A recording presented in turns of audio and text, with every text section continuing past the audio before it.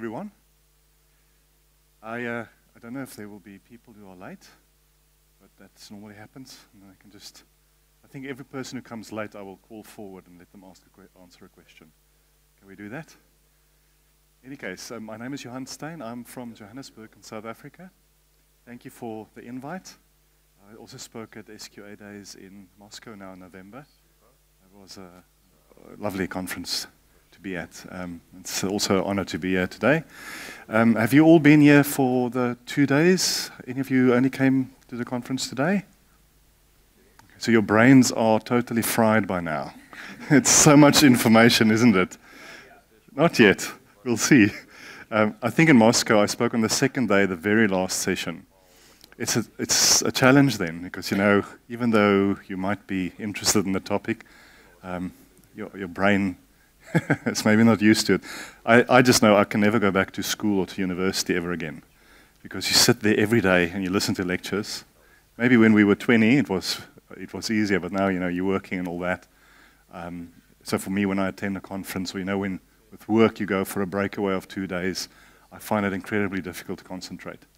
So I might do 1 or 2 surprising things to get you to wake up. One day at a conference, I actually asked, I'm not going to ask you, but I asked, but it was only 2 sections like this. When I started, I asked everyone on this side to move to that side, people on this side to that side. A lot of people were unhappy because people like to sit where they sit. You know, when, like if it's a classroom or a boardroom environment, I don't know if you've seen, people always sit on the exact same place. So if you want to upset people, go and sit on their seat, even though it's not really their seat, but they think this is where I always sit, you know. So it kind of woke them up a little bit. In any case, so I'm going to be speaking about the DevOps Tsunami. And it's based on an article I wrote on LinkedIn 2 or 3 years ago, which caused a bit of a stir, but I'll get to that just now. Let me just quickly ask you, how many of you work in a DevOps squad or a DevOps kind of an environment? Okay, quite a few of you. And if I ask you, maybe I should do that to the latecomers, what is DevOps? It's always interesting what people will say. Because, you know, there is actually not an officially recognized definition for DevOps. Where's our DevOps expert? He told me before the talk he's a DevOps expert. I don't have the mic with me now. I'm going to put you on the spot. Thank you. What would you say is DevOps? So who was on the DevOps game yesterday? Can someone help me out with the definition? Thank you. What you learned from there? So anyone would help. What is DevOps? We're putting them on the So, spot. But now you've just diverted the question to someone else. Yes, of course. That's I'm very delegating. Yeah, well, it could be. So first of all, I would say it's culture. It's culture of collaboration. I'm just joking. I'm joking with you. Are you offended now? Don't be. No, I just. Do you really want to come to my conference? I'd love to. I hope he invites me to his. It's Hastev, is it? Let's advertise it. It is in November, October. Okay. So in Hungary, I think. Okay, super. Here's the advertising for you. All right. What I have found is a lot of people who work in DevOps, especially quality engineers or testers like us, have very different experiences of what DevOps is. You may find this as well. I find that DevOps, like it happened with Agile and test automation years back, it's often pushed from the top down. So the C-suite, or the top bosses, they all go away. Or I worked for a company where IBM was a very big vendor, and they would take our CIO and Chief Operating Officer, some of the top-tier leaders, to Silicon Valley, to Facebook, and to Netflix, and to those kind of companies. I worked previously for a very big bank. And then they all come back very excited, and then they try exactly to duplicate what Netflix is doing in this very big corporate that's still very siloed, still a lot of old kind of practices, a lot of politics, and then they push this concept of DevOps down on us. Have you experienced that as well? I think with any kind of change, that often happens. I know a guy, he said his boss, in December's for the holidays, he always reads some sort of a book, and they always dread him coming back in January, because he'll take what is in that book, and he will just try and apply it to everyone. Now, I'm all for books. I'm also going to show you some books that I would like to recommend you read. But for us who work in the trenches, so to speak, kind of on ground level, in the projects, living in this DevOps world is often very difficult. I always tell people DevOps is, and maybe to your answer as well, a lot of people approach DevOps as a primary technical conversation or a tools conversation. And then you start hearing all these GitHubs, this thing, that thing, all these fruit and vegetable kind of tools, you know, cucumbers and those kind of things. But it's fundamentally a massive shift in how we work as an organization. And I think, well, my personal experience is that the push from the top down was a tools and a technical push without giving any thought of how it's going to change our culture and how we work together. And you know, as human beings, we've been around, depending on how you view science, but for thousands of years. And I think the fundamentals of how we worked and operated thousands of years ago is still true. We are still fundamentally selfish beings. Self-preservation is still the thing that drives us. Now, hopefully we are a bit more evolved than we were 10,000 years ago. But I sometimes think if I look at a typical corporate environment, we just dress nicer. And we speak better and nicer to each other. But the fundamentals of the caveman is still there. That need to survive, that need for me to be better than you. Because what if they promote you and not me? So I'll be your best friend. I will smoke with you every afternoon. We will know each other's children's names. But if it's between you getting the promotion and me, I'm going to make sure I get it. Maybe that's a good thing. Maybe it keeps us competitive. But why I'm saying that, because I think in the likes of DevOps, where you know suddenly the whole way you're working is different to some extent than what you've been used to, I have seen the ugliness of people come out when it comes to the likes of DevOps, or for that matter, any kind of change. A lot of people don't like change. I work for a bank where, like with these big corporates, these people have been there for 15, 20, 30 years. A lot of the people at the top management layer are 55 or so they're very close to retirement. So you can imagine their appetite for change is not really there. You know, I've also found that if you, from the bottom up, if you want to bring in change, if you come up with great ideas, it's often shot down or just ignored. I'm sure some of you can identify with that. And a lot of companies talk the talk. They will say we're a learning organization. There's even an email address for great ideas. Or, you know, no idea is stupid, come and tell us. But the reality is that never happens. So what I want to talk about today, when I talk about DevOps, and I've got an hour and a half, and it's, well, I have to really wing it. Not really. No, we'll see if we finish early, we do. This is not going to be a technical conversation. I think a lot of DevOps conversations is primarily technical, and that's important, because I do think the kind of tools and technology we are exposed to as quality engineers is very different than we might have been exposed to 5 years, 4 years ago or so.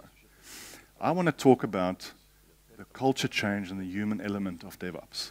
And I also would like to give you a bit of a background of where DevOps comes from, because it's actually not new. The principles of DevOps have been around for a long time, from engineering to manufacturing, and then the development of lean and those kind of things. So I'll talk through some of that.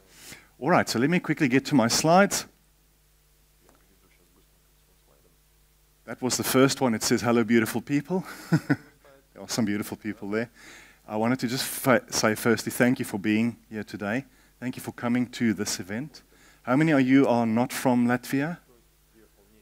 A lot of people. A lot of people have traveled. Who have traveled 24 hours like I did? 12 hours? Who's from very far away? Outside of Europe, for instance. Well, India?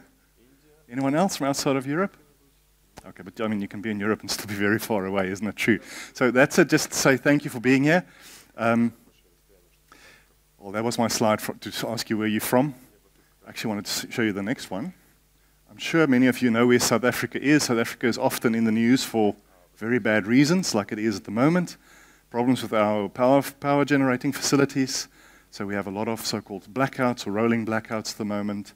And it's just because of neglect over many, many years of our power stations. And also, interestingly enough, our previous president, who was a very corrupt person and who kind of got ousted and hopefully will be prosecuted, was big friends with Vladimir Putin. and they were about to sign a multi-billion-dollar nuclear power generation deal, which was then shut down because the country couldn't afford it rather. So now one wonders, if you're into conspiracy theories, I wonder if a lot of the blackouts at the moment is not executed by a foreign agent, for instance, to prove that we actually need the multi-billion-dollar power. But I'm not going to go into conspiracy theories or election hacking or anything like that. But yes, you all know where South Africa is. Whenever I say I'm from here, people will say, oh, Nelson Mandela and apartheid, we know South Africa. Or people will say, but you're white. I say, yes, I am an African, and I live in Africa. But, you know, and the reason for that is people outside of Africa, the only media you exposed to is often of a hut somewhere with two people with a spear mixing beer, you know. I lived in the UK for a few years, and I remember one day there was a report about South Africa. And on the image in the background was a guy running from another guy with a spear. So he was chasing him. And in the background was a mountain and grass. And it said at the bottom, Johannesburg. Okay? And I'll show you a picture of Johannesburg just now. And I thought, but this is what people see. So no wonder they think we all live nuts and we ride on elephants. Have any of you been to South Africa before? A lot of people are. It's not a first world country. There's one there. But you definitely don't land on a dirt road, and there's no elephant that will pick you up. It's not Out of Africa or Gorillas in the Mist, you know, those kind of movies. So, and then since I'm here and I'm an ambassador for my country, I wanted to show you a few pictures quickly. So this is, in fact, Johannesburg. It's the largest man-made forest in the world, believe it or not. Almost all the trees have been planted over the last, 50 or 100 years. So there are places where you drive on the highway and you just see trees amongst all the buildings and houses. I often think, and the air is bad, like in a lot of cities, the quality of air, but imagine there were no trees. It would have been unbearable. Obviously, Cape Town, the most beautiful city in the world by far, and an elephant that will pick you up from the airport. Okay, so just a little bit of marketing. But if you ever can visit South Africa, despite all the bad press, please do. Like in any country or city, there are places not to go to, and then there are great places for tourists. Many of my friends who live in Cape Town are actually Europeans who went to visit South Africa and said they want to come back, and they moved there. So we also have an annual testing conferences that's hosted in Johannesburg and in Cape Town. So if you, and some of the people who are speaking here, like Joel and some of the others, often come to that event. That's actually where I met them. Okay, so enough of that. Last little bit of marketing, just a little bit about me, and then we're going to get into the topic. On this side is just a screenshot of my website. There is my URL, thebusinessoftesting.com. Go and have a look through the website. You can obviously follow me if you want to on LinkedIn or Twitter.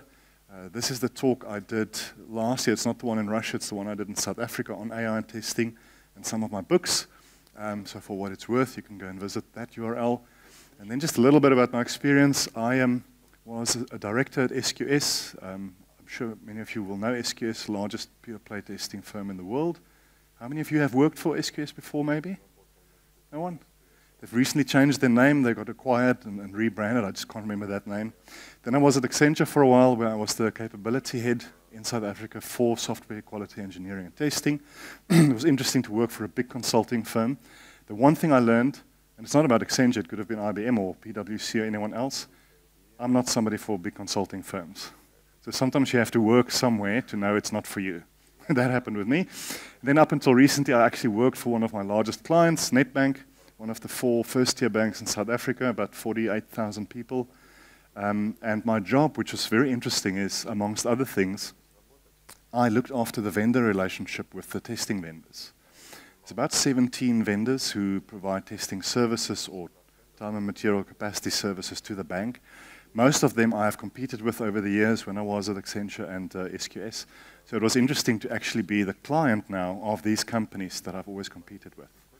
And as a little side note, I will never sell testing services the same way again after seeing how everyone else does it. Some of you may have been exposed to vendors coming to pitch business for you, especially the big consulting firms. They always do the same. They all pitch it the same way, especially that first meeting. The first 1 or 2 slides are about how great and how big they are. So we're a 400,000 person company. We're a $40 billion company. We're based in 58 countries and stuff like that. And as the client, you sit on the other side of the desk, and the only thing that comes up in your head is, so what? Okay, what can you do for me? You know, so if you are client-facing, it's sometimes difficult to put yourself in the shoes of your client. I think people buy primarily on relationship. Of course, people buy on capability and price. But when you sell a service, like a QA service, people want to trust you. You know, if I was selling a Dell server as opposed to an HP server, it's about spec and pricing, most likely.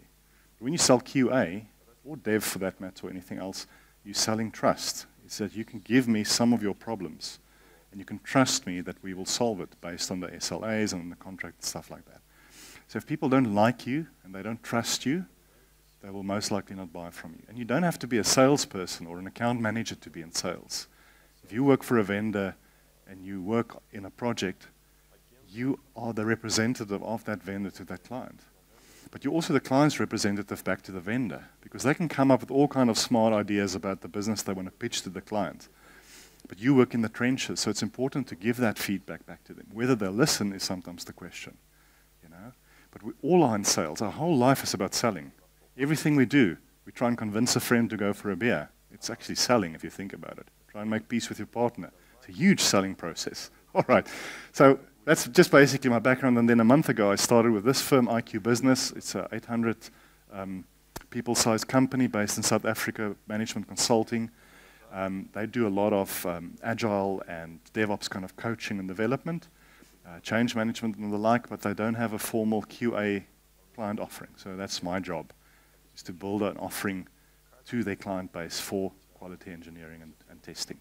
Okay, that's now enough about me. I'm sure you didn't come to listen to these slides primarily. Oh, okay, there's one more, sorry.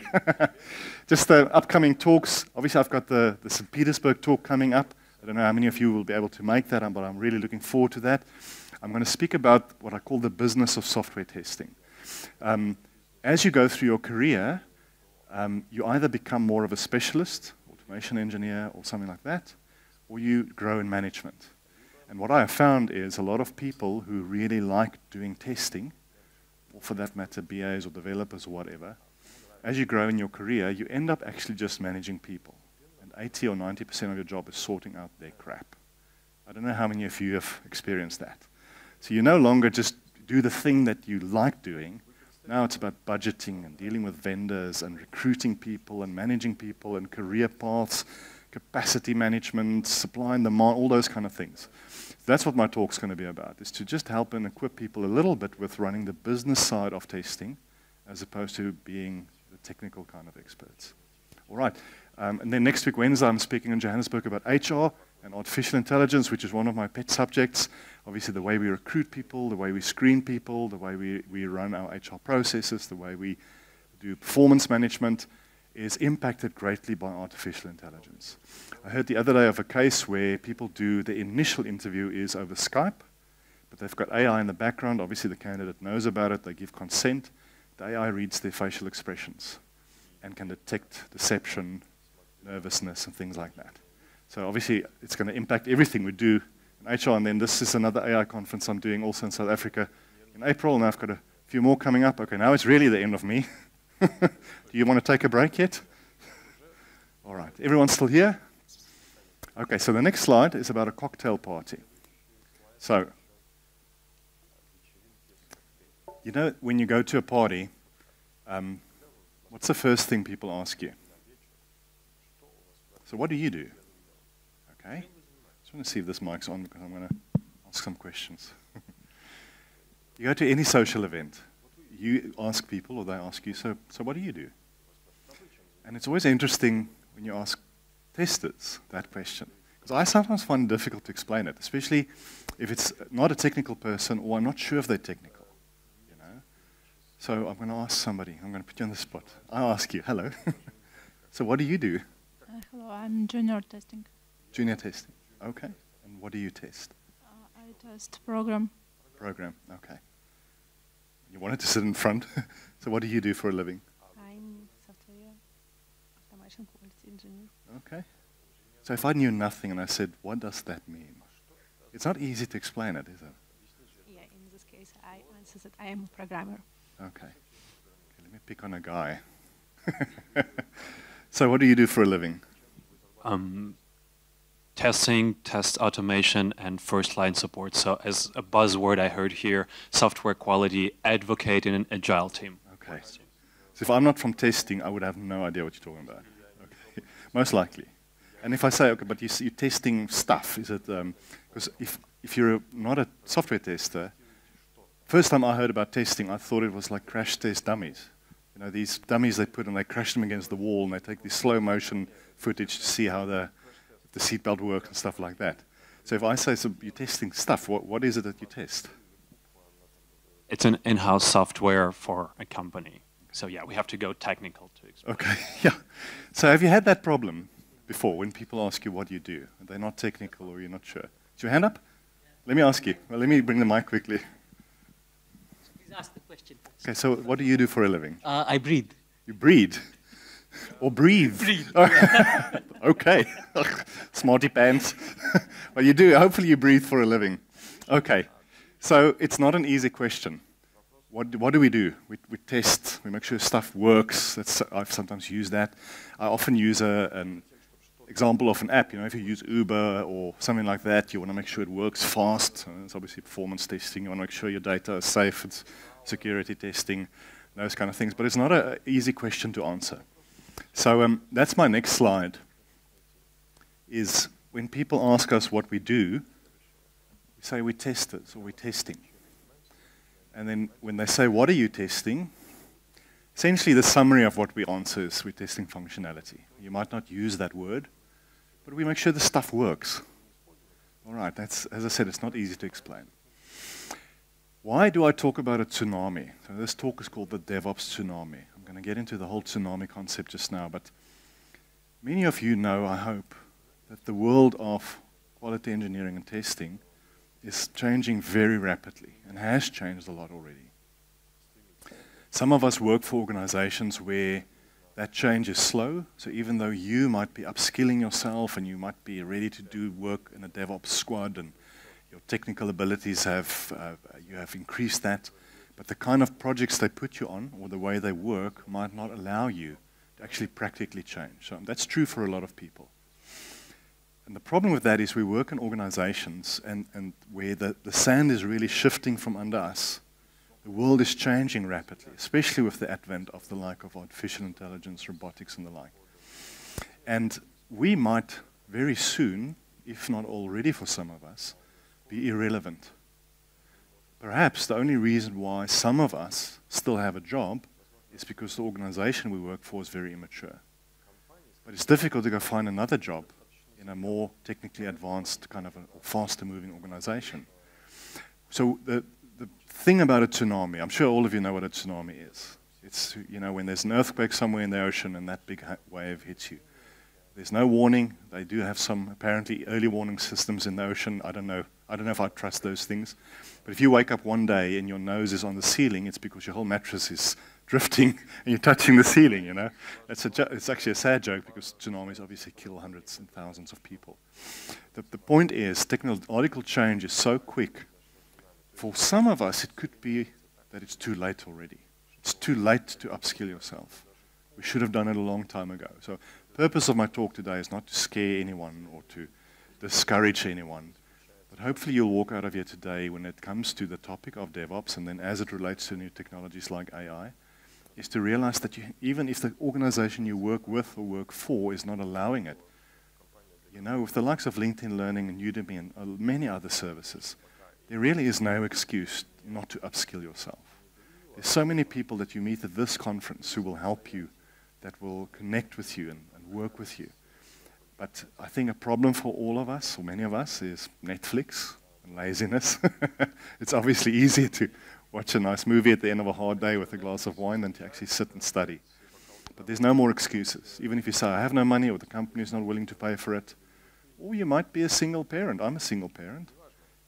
So time is not easy to find, but you have to find the time. You have to upskill yourself, depending on what it is that you want to become eventually. So for some of us, that's a difficult question.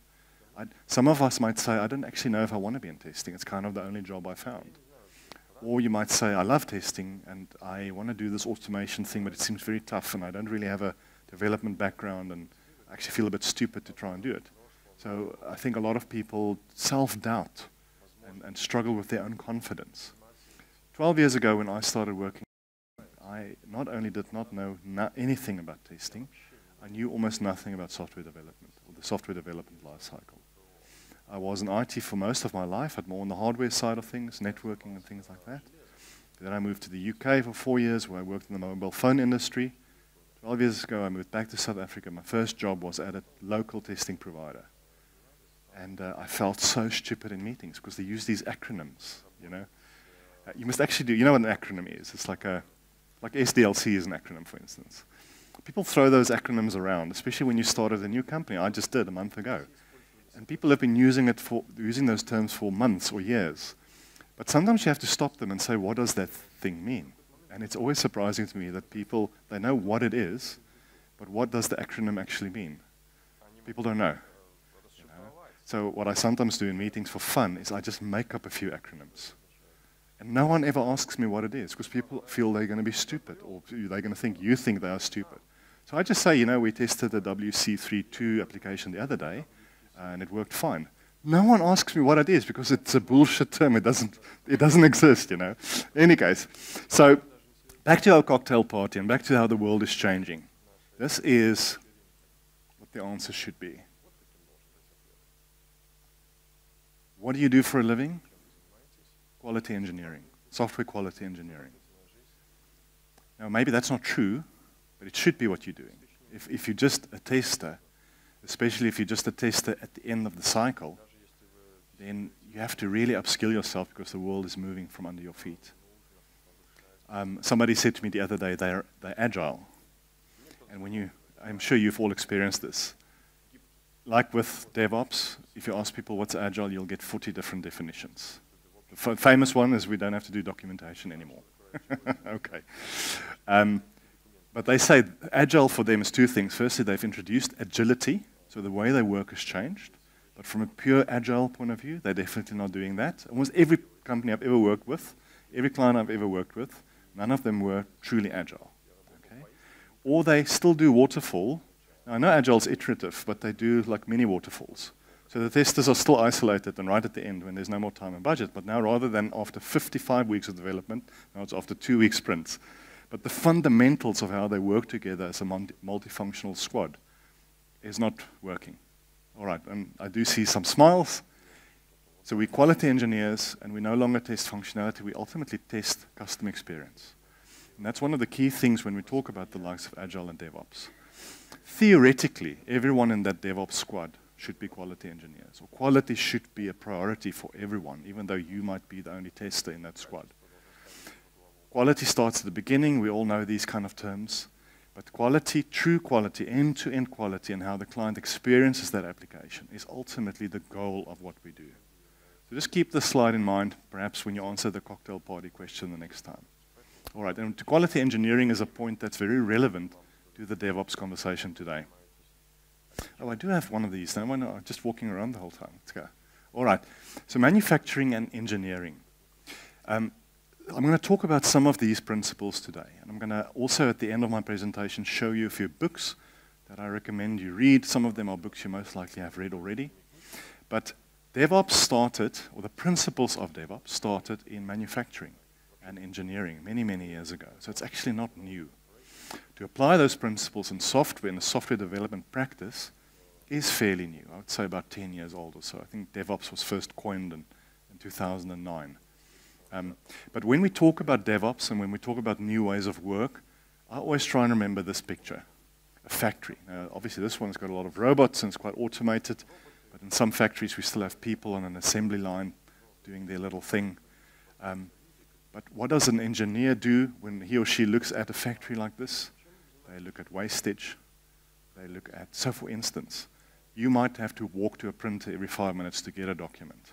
Questions like, is that printer close to you? Why do you have to print the document? So it's just essentially about how do we actually work? How do we avoid wastage in the form of material, but also in the form of often one of the biggest problems? Because you wait for things to happen that you can't control, And then when it happens, you have to work 200-hour weeks or whatever to finally get it done. I'm sure performance testers, performance engineers, if any of you are performance people, they experience that. They will sit around doing nothing for a few days, and then suddenly it happens, and they work crazy, stupid hours. But waiting is wastage. It's time wastage.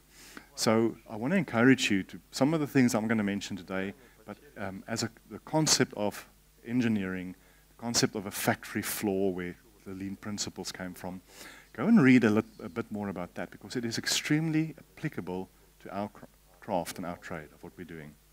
All right. When I design a slide deck, I always start with the very last slide first. And the reason is, you will not remember everything I said today. You will not remember everything you learned at this conference. Because as I said, your brains are most likely already tired. And what we often do when we speak, and I'm sure we've all seen this with ourselves, is you try and pump in as much information as you can, and maybe because you have a lot to say, but also you might think, what will the people think if I don't give them like a lot of information? But our ability to remember things is actually not as amazing as we think. What do we remember? If you think about it, for thousands of years, how have we been taught? How have we been learning? Through storytelling? You sit around a fire at night, 1,000 years ago in Africa, or wherever, and your elders or people tell stories. So storytelling is how we learn, not facts. I mean, I could have 55 lines of items on every slide. You won't learn. Storytelling. And the other one is pictures. We remember pictures. We might not remember facts and lines of words and stuff like that. All right, so the last slide is this one. We have a break in the schedule in about 5 or so minutes. It's already 40 minutes. Yeah, 45. Okay, so I'm essentially halfway through my talk, but this is slide, what, 5? Okay, so the question before I get to this, do any of you want a break? Or shall we just keep on going? Okay, keep on going? All right. So I don't know how many of you have seen this. It's from Tricentis on one of their reports. And it talks about the evolution of software testing and quality management. This is my last slide, so you'll see it again. Okay. What is the one thing I want you to leave with? Because you're not going to leave with a lot. You're not going to leave with, you might take notes, which is great. The slides will obviously be available in the next few weeks for download, especially when I, toward the end of the deck, show you the books that I recommend you read. There might be books that you don't know about. But you walk out of a presentation typically with 1 or 2 kind of main ideas or impressions. All right. So that's always what I start with. What's the one thing I would like you guys to leave with? And it's encapsulated in this picture here. And basically, and I'll go through it now in a bit more detail. The world of testing is changing rapidly. The world of technology is changing rapidly. It's in your hands to upskill yourself. There's nothing to be feared, but you have to get off your butt and start studying and join groups and start talking and things like that. And DevOps, even though it's a term we've been using for 10 years, it's most likely a term we're all throwing around a lot, has and is fundamentally changing the way we're working. So if that's the only impression you're leaving with, and if that's going to hopefully kind of encourage you to get going with upskilling and studying, then I'm happy. Then I think I've done what the slide should have done. So just very briefly, what this shows is, it's almost like a evolution. You know, the pictures you see of evolution, it's a monkey, and then it starts walking straight up, and eventually then there's a human being at the end. Although I think it's not a true reflection, knowing most people I know, I think they're still pretty much here. Hello, Carolina, how are you? Good, I was looking for you. Anyway, so just briefly, we all know this manual testing, which took weeks and months. Then agile, or just introducing agility, as I said earlier. Then there's this, what they call this DevOps chasm, which we're going to talk about today. Then we start looking at continuous testing and continuous integration and deployment and things like that. Then eventually we get to using artificial intelligence and things like that. In my experience, almost every company I've ever worked for, every client I've ever worked with, are still today here. Or they might be starting here. If you are working for an organization that's here, you are blessed because you are experiencing and learning things that's amazing. Are any of you, would you say you're working for like in a continuous delivery kind of pipeline, continuous testing? Any of you? Okay, a few hands, which is great. But I've also found in some organizations, there are pockets in the organization that might be getting this right. But it's not necessarily the whole organization. All right. So what I wanted to tell you, if you, either your skill set still sits here, or your skill sets might be better, but you're still working for an organization that's there, and change is not coming, find something else, because the world's going to move past you without you maybe even knowing it. So that's my last slide. How long were you here? Have you been here for? Sneak in, and the Portuguese man there next to you. Okay, no pressure. All right, so what I want to do now, so just to give you the newcomers, the latecomers, a bit of context, I want to fundamentally talk about where DevOps comes from, because it's the principles behind DevOps is not new. And that's what this slide is saying. It's standing on the shoulders of giants. So I'm going to give you some names of people, and later on some books, and I would encourage you to go and read the works of these people, because what we know today as DevOps or Agile in software delivery is built on these shoulders of giants, people who've been practicing these principles in manufacturing and in industry for many, many years. We started the conversation today, what is DevOps? This is typically the picture you see when people try and explain it. They might say something like, essentially it is Dev and Ops just working together nicely.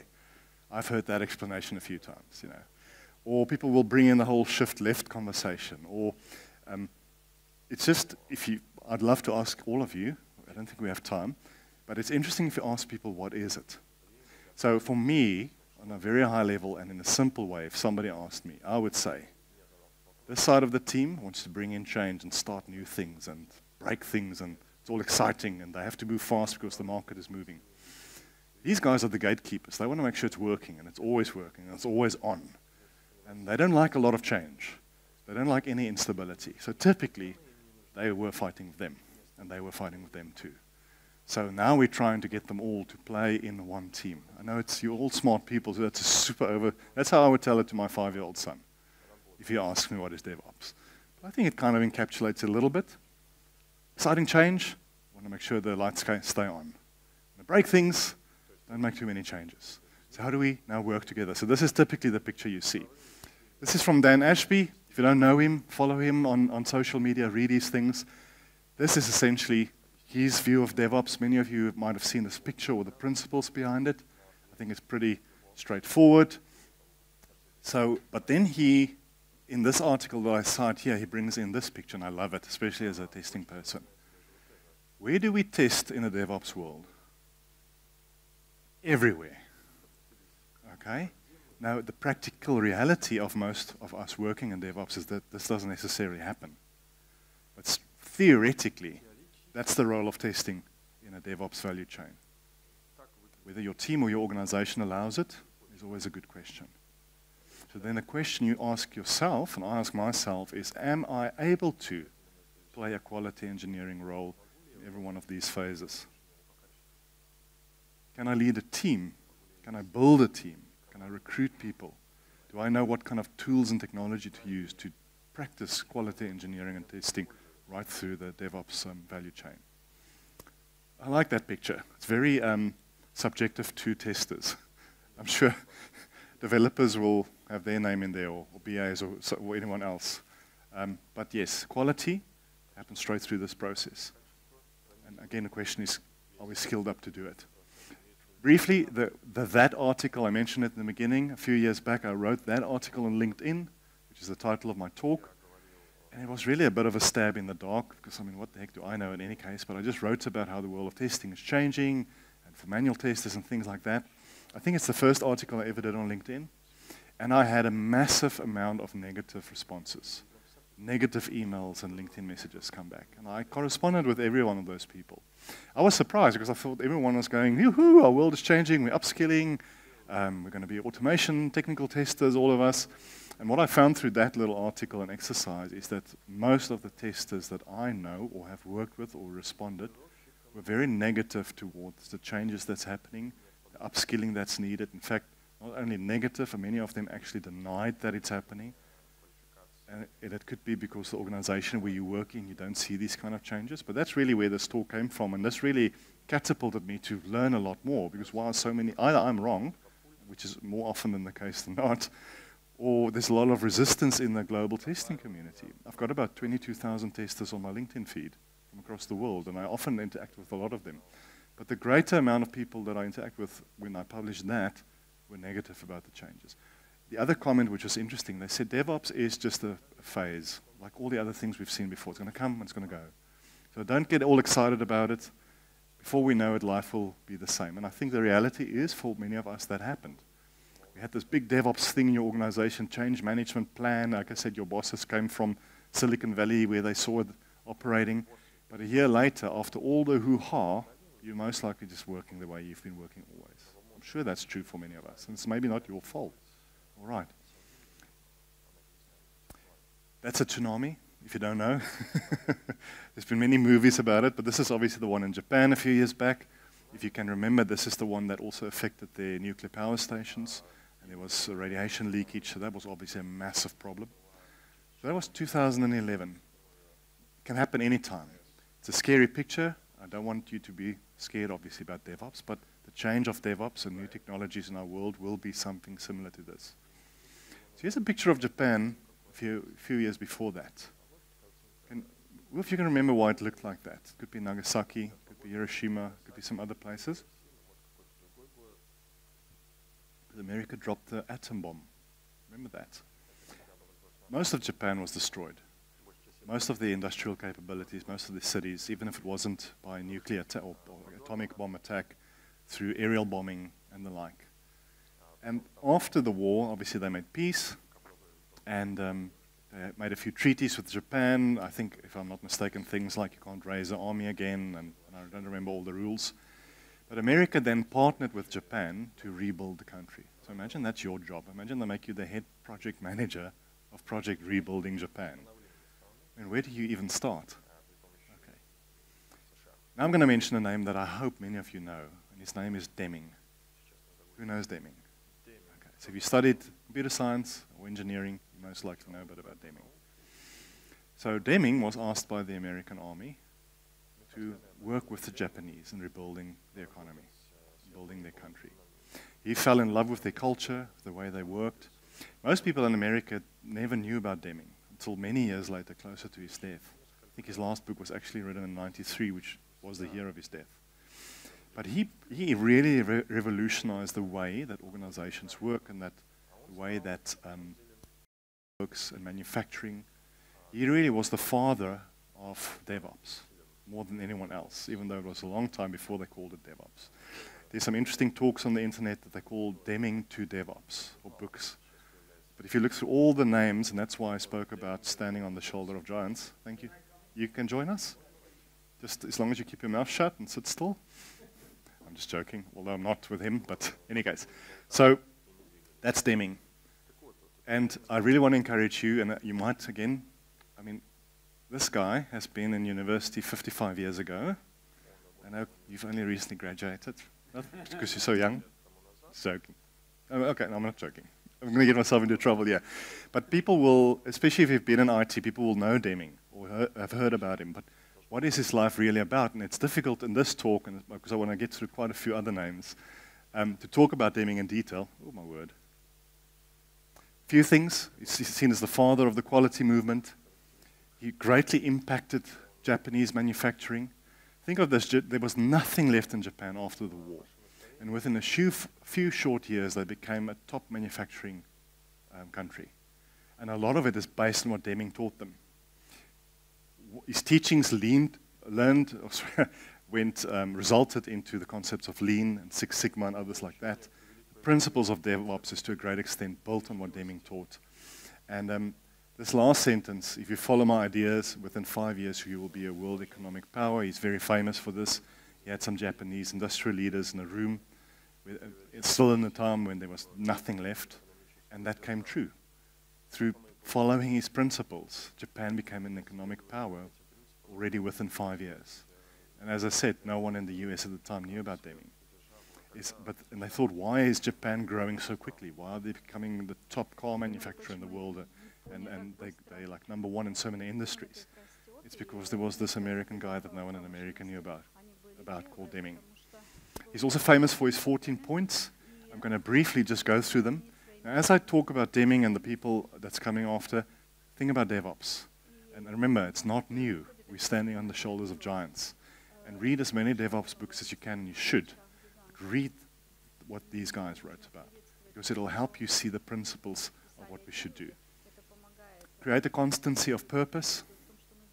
How many of you, if I ask you, what is the purpose of your job? It's a difficult question. If you ask me, I would say so I can make money and look after my family, okay? Or I want to feel that I'm contributing something to society. But many of us work in projects and in programs that's so crazy, and there's so many politics, and you barely get home alive most nights, that it's difficult to have this luxury of saying, I have a purpose.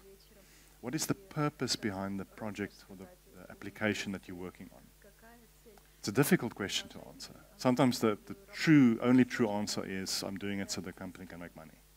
But there must be more to it than just that. All right. But it also talks about the purpose toward the end user, because we are creating applications for somebody to use. Have you ever thought about that? Do you actually know some of these end users? Are you an end user of your company's products where possible? You know, if they make space engineering equipment, you might not be an end user, but you might be a banking client of the bank you work for. You might be using the banking app. I love to say this, people in meetings often throw their weight around by speaking about the customer. The customers want that, they don't want this, they want green screens and not blue screens or whatever. And then you ask them, so have you actually met these customers? And they might lie, but a lot of us don't actually know anyone there at the end who's really using the product. You know, we should be speaking to them. We should, if it's like a pensioner or a very young person or a disabled person, you know, it's how are they experiencing what we're doing? Or are we just testing this little bit of functionality and our job is done? Constancy of purpose. I like this. Remember, this is now written 40 or so years ago. Replace the top-down command and control structure. Cooperative leadership models. After all these years after Deming, that I know of very few organizations where this is a reality. It's still top-down. Well, I said earlier for the latecomers, problem I have with DevOps, like with other things, it's pushed from the top down with no idea of what's happening on the ground now. It's going to impact people. But if you're a test manager or a leader of a team, think of how you are managing your people. Is it like this? It's sometimes tough depending on the environment, organization you're working for. Sometimes you just want to tell your people, your team, what you sometimes tell your children. Just do it because I say so. Because you don't always have time to answer questions or for any supposed negativity. But try and practice that principle. Cease dependencies on inspection to achieve quality. Think of a factory floor. If every 5 minutes you have to stop the factory floor so people in white jackets can come and make sure everything is working, you're not going to really produce anything. So constant inspection. That could also be micromanagement, looking over people's shoulders. Look at this. Remember, guys, 40 years ago, build quality in from the start. Isn't this something that we're talking about a lot today? Isn't this shift left and stuff like that? So the things we're doing is not new. In the practice of awarding business on the basis of a price tag. And I like this one. It says, it's how much money you're going to make if you make it. Obviously, we're working on programs and projects where there's a budget. But what is the business case beyond? I don't know if any of us, if we're working on a team that's developing an application, do you know what the business case is? That information should be available to us if we're looking for it. The bank's expecting to make $100 million from this application. Somebody has planned it. Somebody sold the business case to up the chain. But do we know, and it maybe comes back to what's that purpose? Why are we doing the thing we're doing? Improve constantly and forever the system of production and service, amplifying feedback loops.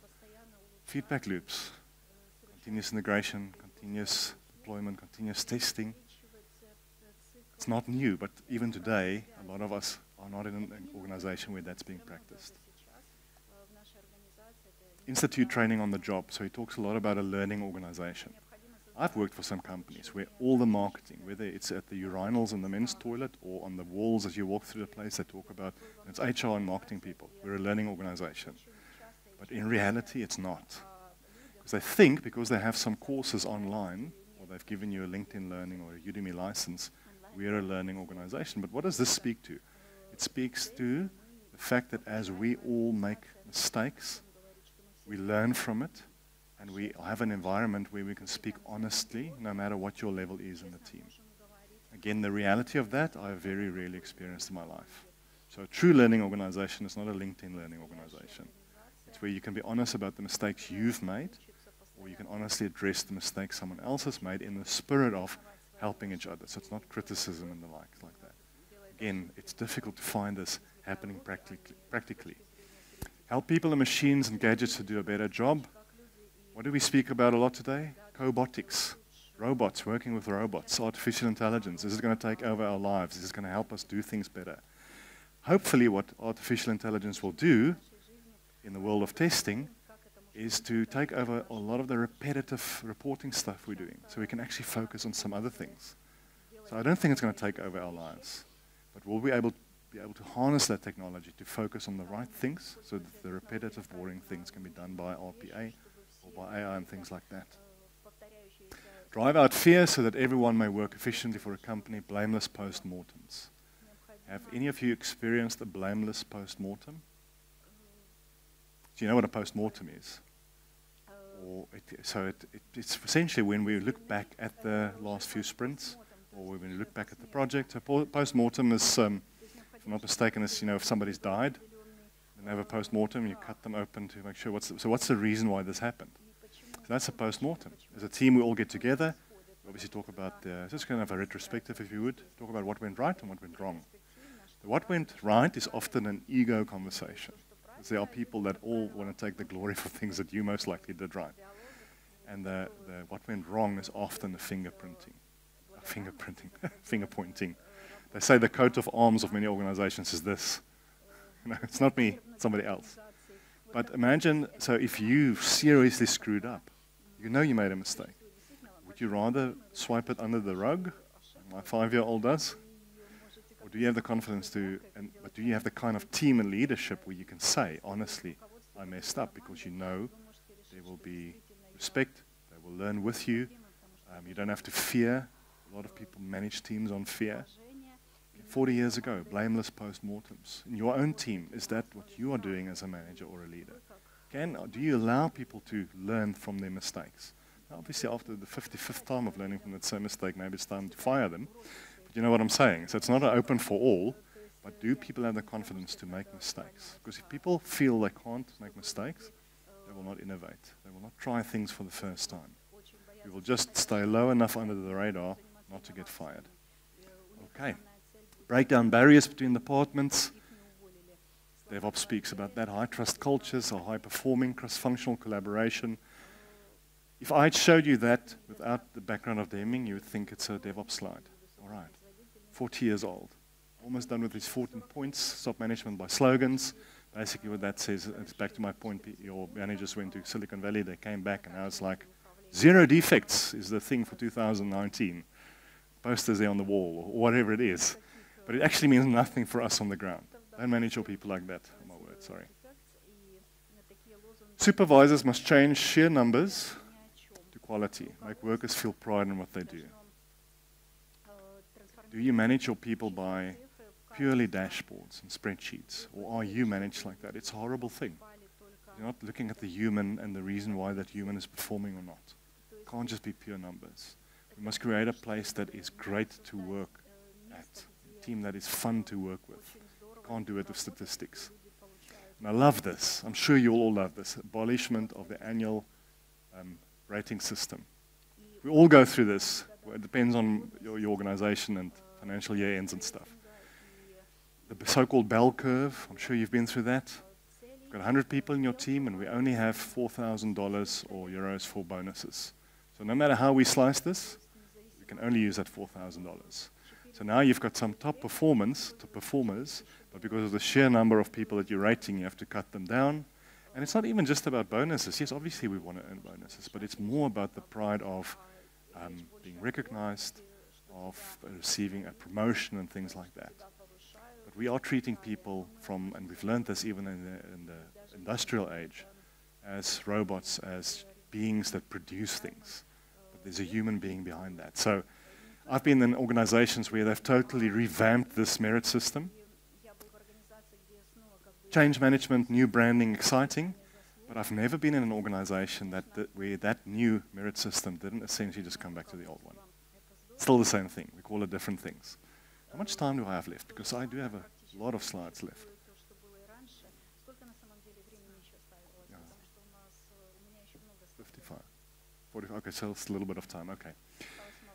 We spoke about learning organization, so this is what he recommends. Education, improvement. I love this. Transformation is everybody's job. We can just well say quality is everyone's job. We know that.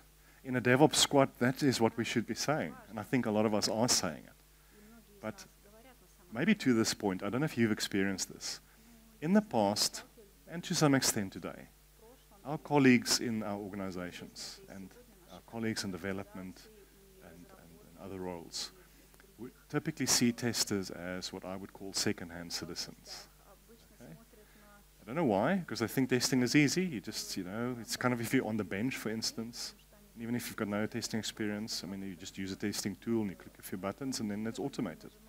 And the reason they believe it, that's often how the tool vendors are selling it, I worked for you saw the logo, a very large global consultancy, and their view of testing was that we test our own projects and anyone can test. So anyone who's on the bench, we can roll off onto a new program. I sold quite a big cards and payments testing deal to a bank, but I was forced to use everyone on the bench. And that's a very specific domain experience that you need from a payments point of view to test those systems, like with many other domain systems. Obviously the project wasn't a success, but the view of that organization was that testing is kind of, if you really couldn't make it in as a developer, you can become a tester. The world is changing, and I've seen this practically in my own market, where if you do it right, and if it's the right kind of project, you can entice hardcore developers to become quality engineers. We've had a few evenings through a vendor who facilitated it when I was at the bank. They would shortlist some hardcore developers, and I'm talking ponytails, ripped jeans, those kind of people that you almost never want to put in front of clients. And what we would do, rather than put our job ad on LinkedIn, and it's just a theoretical exercise, we'd have beers and wine, about 20 of them, and we would actually tell them what we're busy with. We'd share our vision. And we got them excited. And we had quite a high ratio of these developers signing up for a quality engineering and a testing role. So it's possible. The question then is, will the hardcore developers who become QA people take our jobs from us? Because we haven't learned to develop and to code and things like that. All right. But quality transformation is everyone's job. I'm going to skip through some of these. And as I said, the slides will be available in the next week or so, I assume. Tiachi Ono, who, and you can see they're kind of the one follow on the others. Father of Toyota production system. Obviously, if you're going to read about improvement and lean and things like that, it's pretty much all about Toyota. Part of that Deming's influence in the Japanese manufacturing world. Why Toyota became such a successful organization. Talks about the 7 wastes, and you can just scan through it, but I'm going to just quickly move on. Leah Goldratt. I don't know how many of you have read The Goal. You know about that book? I'll show you the picture just now. It's actually a novel where he talks about a lot of the principles we're talking about today. It is a great book. He's well known for the theory of constraints. And then there's always a bit of a debate. Is it theory of constraints or lean? Which one is the best kind of system to work with? But he really made a massive impact on the world of manufacturing. He's actually a physicist, but he wrote this novel about somebody working with a production environment, and I'm not talking software, like a factory floor, where they had problems, where they had to identify waste, they had to identify bottlenecks. I mean, it's things we know, but that proper engineering practice on a factory floor was to a large extent influenced by him. And later on in what we do, which I'll get to now. Fowler then wrote the so-called Agile Manifesto. We know all these things. Again, I don't know how many of us actually live this every day. Individuals over processes, working software over comprehensive documentation, collaboration over contract negotiation, responding to change over following a plan. We know these principles. You can see how the one steps on the shoulders of the next one. Sorry, I keep on pressing the wrong button, yeah. Mary and Tom Poppendick, Lean Software Development. I'm sure please, have you read that book? It's been around for a while, but they also build on the shoulders of these giants. So they've basically been taking, you see the bullet points there, the principles from manufacturing and the engineering point of view and applied it to software development. So a lot of what we know is possible.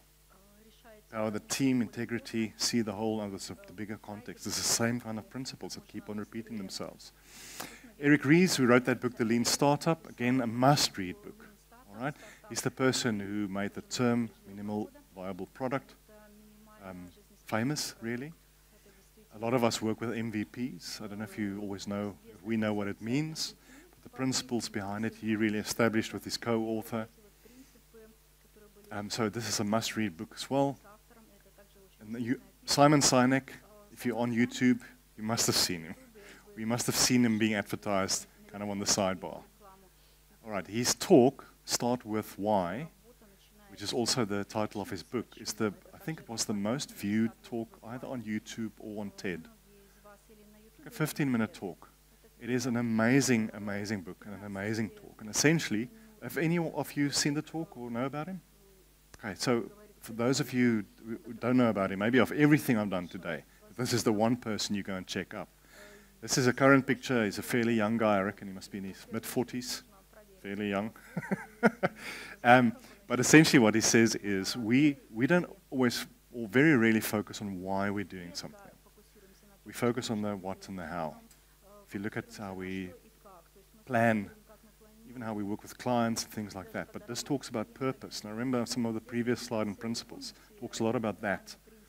And you can't work from the outside in, essentially. You have to start from the inside. What is the purpose? Why are we doing this thing? And then you work through the what and the how. So Simon Sinek is really somebody to look at online. He talks a lot about millennials. Some of us here are so-called millennials, but a lot of us work with teams or manage teams who are the so-called millennials, the entitled generation. We want everything right now and for as cheap as possible. So he does some great talks about them and how to manage those people, how to get the best out of them. A lot of principles. I love these. It's just his principles for life. It's something when you look at it, you go, oh, I wish I knew this guy. So, and then obviously Patrick Dubois, who coined the phrase DevOps with some other authors. First about 2009 when we first heard about the word DevOps and what it means, so also somebody worth following. And now, last few slides, I want to talk about testing and DevOps. And now I put this word cloud there for a reason. So let's look at some of those things. Docker. Because you hear these words being thrown around. What's the other words that might be up here? So tools and code, that's all stuff we know. There's DevOps, model processing, cloud, Kubernetes. How do you pronounce that word? You guys must know. This one? No one? What I'm trying to show here is if you speak to people who work in DevOps, half the time I actually, especially in the beginning, I didn't have a clue what they were speaking about. Because they throw around a lot of stuff, a lot of new terms that I've never heard of before. And my colleagues and I, this is what I've experienced, and maybe you as well. As you embrace this world of DevOps, as you start working in a squad, or whichever way you do it in your organization, one of the biggest challenges I had was that half the time I didn't know what they were talking about. Because there were a lot of new terminology. And you know, often with these very, very smart terms, if you actually understand what the term means, and you think, could they not just have used a simpler word, because it's actually not such a complex concept, they just use a very smart word for it. But as quality engineers and as testers, and as we start embracing DevOps, and as we work for organizations where we work in a DevOps way, there's a lot of new terms that's going to come your way. And it goes back to constant learning. I make little notes on my phone or on a piece of paper whenever, and I sometimes feel I'm not listening in a meeting, because there are meetings where I don't listen. I literally just write down the stuff I don't know, which is like a page or two. And then I just go and Google it, and I try and learn. The best way for me to learn is to try and explain it back to someone else, especially someone maybe at home who's not technical or in software. If they can get it, then you understand what it's about. Okay. So try and explain it. So as I said, I tried to do this DevOps with my 5-year-old son. I think he kind of got it in a way. All right. The point I'm making here is just it's for a lot of us a whole new world. There's a lot of things that will always stay the same. Like I alluded to earlier, you might now work in a DevOps squad, but the squad still sees testing as why do we really need it, and it's somebody who we might not respect, and it happens at the end. They always work there on the end of the SDLC. Why are they now bothering us here in the squad? And a lot of testers have never learned to have a voice, because a lot of us operate best in our little corner at the end. But now you have to speak to architecture, to business. You need to be able to speak about quality, not just a tool or a framework. So that kind of business acumen, that ability to speak and to understand the end purpose of what we're doing, is in my experience where I found most testers really struggle, because nothing we have done for years have ever prepared us for that new world. That's where testers often fail, or that's where a lot of testers fear to go, because you're going to be expected to know other things, to speak in a different way than you've spoken before.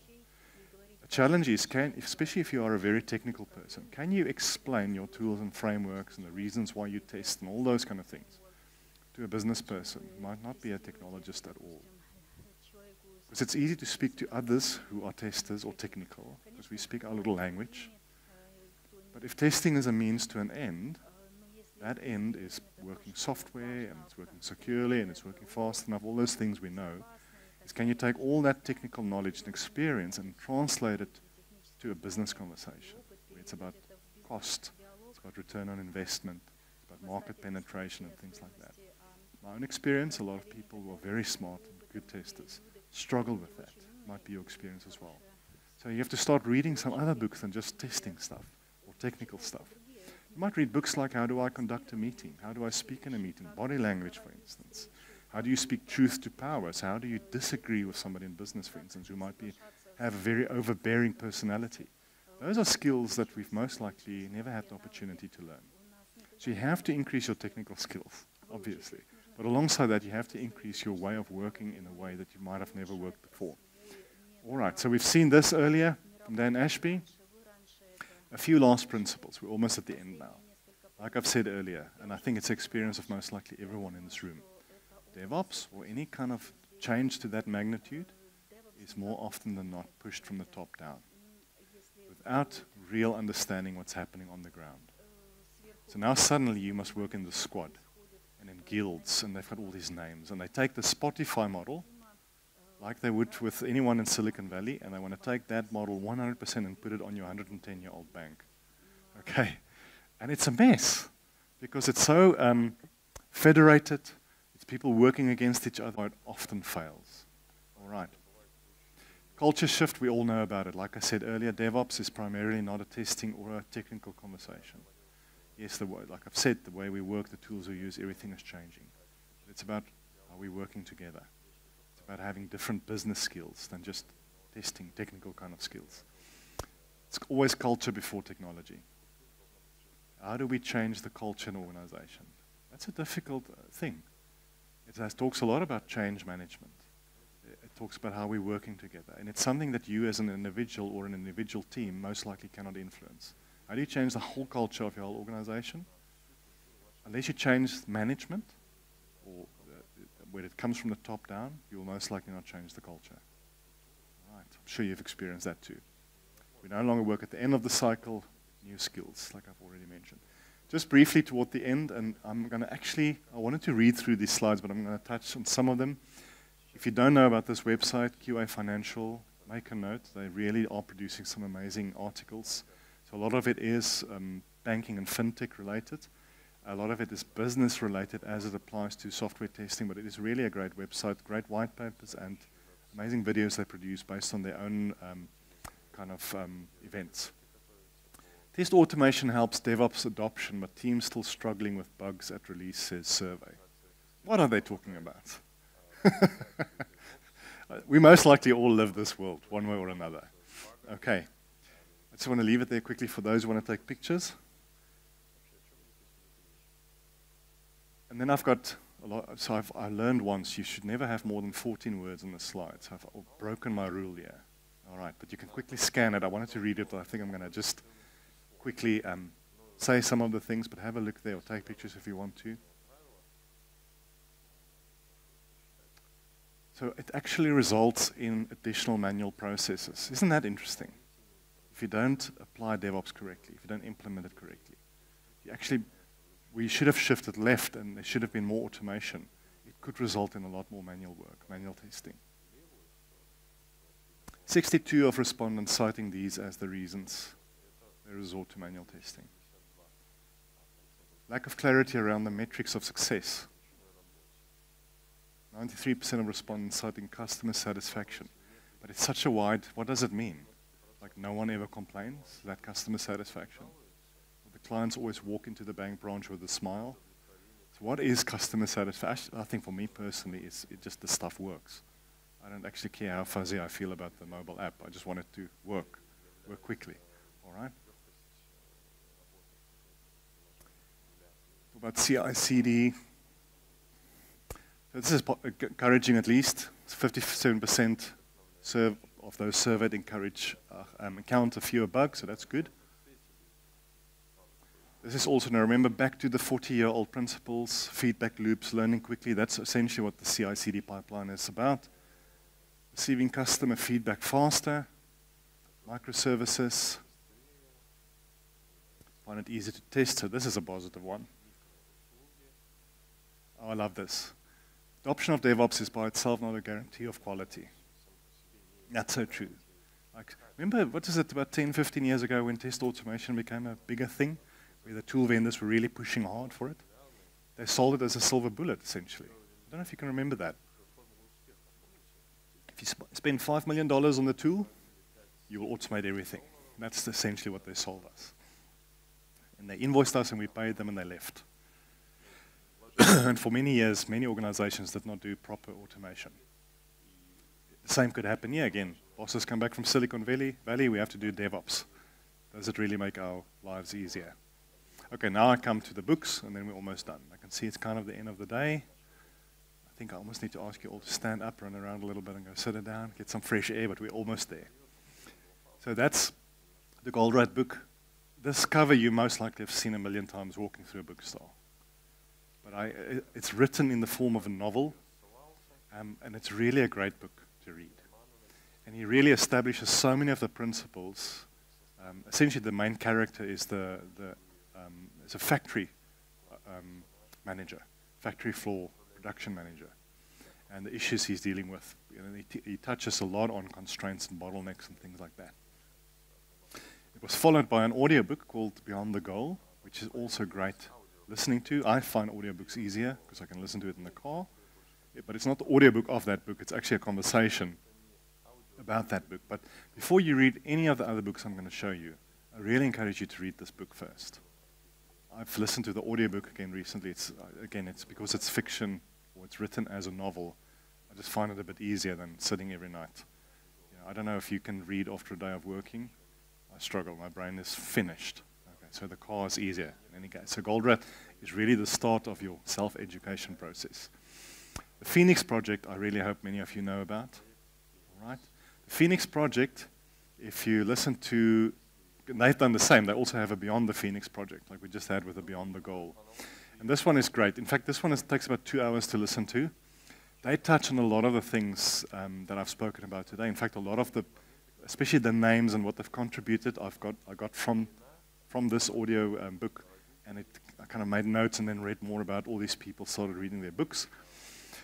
Gene Kim is, if you Google DevOps, or if you look at anything on YouTube, you'll most likely find him. All right. This is also a novel, and they say we clearly kind of stole or very confidently copied what Goldratt did in his book, The Goal. It's also, but this is a novel not about a factory floor, but about an actual software development team and what goes wrong. Have any of you read that book yet, Phoenix Project? Okay. It's kind of the go-to book the last few years when you talk about DevOps. People always talk about that. Jim Kim and team also, and then Patrick DeBoer, who coined DevOps, the phrase, that DevOps handbook's very good. Now can you see that I'm not asking you, we'll get to that now, but I'm not asking you to read testing books. I'm encouraging you to read books about the principles behind manufacturing, principles of lean and bottlenecks and wastage, because that applies to what we do, even though we work in QA and testing. Katrina Clokey, I'm sure, and I hope many of you know about her. She works for the Bank of New Zealand down in Wellington. A lovely person to contact on LinkedIn or on Twitter. She almost always responds. She published this book on LeanPub, but it's a practical book for test practitioners who now is thrusted into this world of DevOps. Any of you maybe have read that book? But start with Goldratt. Start at the goal. Do you read, guys? What do you read? No. Okay, so Katrina Clokey's book, and then there are actually, this is one of the books I read that I actually found quite interesting on continuous testing, but there are some really good books that will then pull in the CI/CD pipeline and the new technology around it. But again, none of this will truly make sense if you don't start with the goal and then the Phoenix project, because the principles behind quicker feedback and working together in smaller teams and shorter iterations and all those things is really based on these giants that we stand on. And you will better be able to apply the principles in your own life if you understand where it comes from. And now I'm back to the last slide again. Now it is truly the last slide again. Let me quickly go through it and then we're done. Most of us still work here or here. A lot of manual testing. It takes a long time.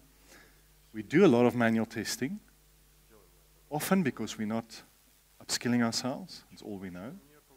But for many of us, it's because of the kind of environment we work in. Some of you might be technical or automation test engineers, but still most of what you do is still manual testing because of the way the project is run or the way the organization works. But because of how the world is changing, we can't stay here anymore. It's changing too quick. A lot of us work in agile kind of teams where we've introduced some sort of agility but not really agile. All right? DevOps should help us jump to continuous testing, continuous integration. I'm glad when I asked how many of you work within this, there was quite a few hands. To a large extent, we're still figuring this out. So are we taking the bad habits from here and here, and we've just put it in here? That's always the question. Are we just using the buzzwords? But is there really proper feedback loops? That's a good question on the CI/CD pipeline. Whether we automate more or whether we use Docker or all these other kind of things is the principles that we learned now from Deming onwards. Do we practice it here? And then there has been some talks today. And Jeremiah's, let me do some marketing for you quick. Do you understand? He's speaking after me. Jeremiah's Rüschler from Germany. He is because I like AI stuff, so I've done some research. Joel also spoke about AI earlier, so you should get that talk. But test practitioners working practically in AI, Jeremy is one of the top guys in the world. I can honestly say that. Not because I want anything, but so I encourage you to stay for the next talk, because we're still grappling with this stuff here, but the world is already here. The complexity is incredible, where we have to move very quickly. So how do we take AI and test better, or how do we test AI systems? Will AI totally take over our worlds? Will we lose all our jobs? And so forth. But can you see how far we are away from where we should be? And remember, AI is not a thing of the future. We all know it. We all used AI today. How many of you used AI today? We have a mobile phone, have used artificial intelligence today. It's still in its infancy. But what do you do if you get a job tomorrow to test an AI system or to go look for an AI tool set that can, through machine learning, do testing? We did a POC at the bank where I worked with before, and then I'm going to end off. It was through Watson, so you can imagine which was the consulting firm, if you should put two and two together. But look at this business case. We had a big program where we had 100,000 test cases. Okay? Through machine learning, we brought it down to 10,000. But we increased our coverage with 90%. Okay, now that's cannot always happen everywhere. It's for our own maturity. Obviously, data is a massive problem for a lot of us. Data is all over the show. How can a machine learn if we don't feed it with data? But the experts will talk more about that. But imagine, so the question is, do we now need to fire the testers? No. But imagine the great exciting things they can now focus on, rather than all the reporting and the documentation, the manual testing and things like that. It'll take some time before we really move there practically because of how some organizations just mature slower. But DevOps is just scratching the surface. Machine learning and AI is really what's going to impact our world. It's already impacting our world, but how do we become the testers? I've already seen on LinkedIn jobs being advertised, artificial intelligence test engineer. Will you apply for that job? Will you be able to? We don't even know what that is, because I don't even know if I can apply for a DevOps test engineer yet, so never mind that. And that really is the end. Thank you for your patience. I hope you learned something. The last thing you take away is that last slide. The very, very last thing is read Goldrad's book first before you do anything else. And for that matter, just read some books, please, people. Anyway, guys, thank you for the opportunity. Thanks. Maybe someone wants to ask some questions. Any questions, guys? I think we still have a bit of time, do we? Yeah, we still have 10 minutes. Okay. And we have a free T-shirt for the best question. We've got about 20 minutes, so if there really are no questions, then we don't have to. Or not even a question. Who would want to maybe add to what I've said or even disagree? I'm also okay with that. Maybe a comment on, you've been thrown into this DevOps squad as a tester, and what have you experienced? Have you practically experienced what I talked about, or has it been an easier transition for you? Joel, I think you should answer this question. But let me bring you the microphone. I'm going to now pick on people here. But yeah, hang on. I mean, this, from the work you've done, is this practically what you think testers experience? Is it easier for others, maybe? Well, you know, looking to the history, and this was always driven by managers. Right? And I think the problem is still the same today. But the distance between what the managers see or want, you describe that. They go to somewhere and then they say, so, oh, now we go agile, or now we go continuous testing, continuous automation, or we go AI. There is this broken link between what managers want or what they think they want with actually what is happening in the field. And it's quite common, and it happens to me. You go to some organization and you go and you talk with the managers. How do you work? And they describe the process. And then you really talk with the ones that are doing it. And then you realize it's like, are we talking about a different company, a different organization? Because it's completely different. So when we are talking about all these concepts, of course they make sense, but it's important that we are able to bring the ones that are taking the decision makers, and the practitioners, the ones that are actually doing it. Without this link, I don't think anything will make sense, and we will have the same problems, the same discussions some years from now, just with another name. Exactly. Yeah. I think, and for those of us who are leaders or managers, it's an important principle is, do we really understand what our people are doing day to day in the trenches? Yes, you've got other responsibilities. You can't spend your whole day in the project. But we should have some understanding. Again, back to the factory floor, one of the principles, and there's a smarter name for it that I can't remember now, but it talks about constantly walking around. So sometimes, rather than sending an email, walk to that team, chat to them for 5 minutes. Because you're going to make decisions that's going to impact their lives. But we might not have a real clue about what is really affecting their lives. Sometimes there are some fundamentally small, seemingly small things, like the way they are being treated by the project manager, as an example, or by the product owner, who treats them like crap. So how do you can't fix that with an email. You can't fix that with DevOps in it by itself. Sometimes you need to walk up to somebody and have a very honest talk about it, the respect they need to talk to people with, as an example. But we have to understand what is impacting our people. Any other comments? Anyone? Hello, my name is Razvan. I was in a previous conference and they talk about the role of a tester manager in DevOps, somehow in Agile. And coming here now, and after this speech will be another speech about when we will be fired by the artificial intelligence. So coming from Agile with a test manager and going to being fired by artificial intelligence is somehow confusing. Maybe the truth it's in the middle somewhere. It's like, I don't know, you are going to the doctor, you have pain at the back, and he's telling you make sports, more sports, or go swimming. But everyone, my mother tell me, go swimming. But it's a particular case, maybe my pain. So actually, I will say DevOps somehow it's only generally, maybe in particular cases. It cannot be applied. That's I want to say. For example, Romania has the internet speed, one of the biggest in Europe. That doesn't mean it's better like in Germany, which has the slowest, one of the slowest. So maybe growing so fast, we will lose somehow the particular I don't know, quite confusing. This is the idea. What I would say is, and I hope this complements what you're saying, I will never, or no one who speaks here, or even if you speak to people, you will never 100% understand the world that that person is living in. So even if you take just the books that I showed you and you learn from that, but if you can take some of the principles that you hear from some of the talks at this conference and apply it to your life, then I think you benefited from the conference. You know? So I don't think DevOps is the answer to everything.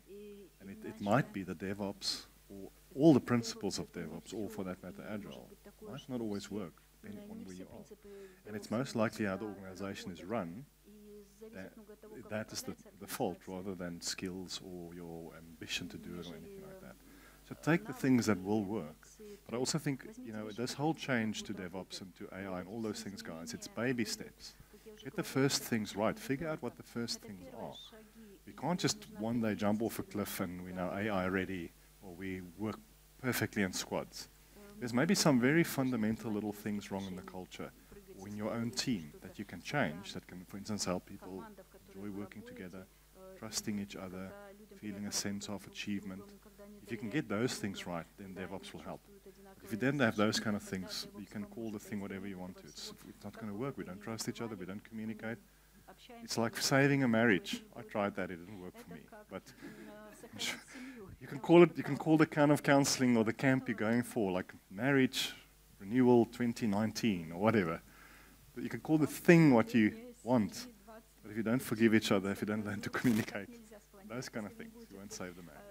Maybe one more question. Are we done? Your hand was up. Let me bring you the mic. Thanks for your speech. According to Lean in DevOps, there should not be stocks. If there are too many tasks in some sphere for developers, for example, or for build managers, then all other members should be able to move to the sphere and help these people. How people react to that fact that in addition to their main activity like developing or building, they have to learn to do something else, because this is like comfort zone and people don't like to leave it. That's a good comment.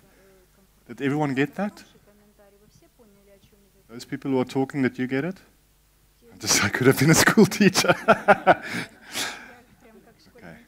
Comfort zone, those kind of things. But I mean, there's some relevant comments there. Anyone want to comment on what she said? Here we go.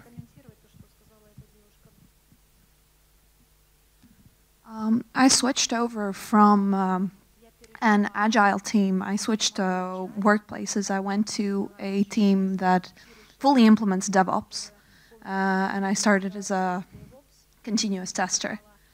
And taking over other people's roles was definitely a big struggle that I experienced.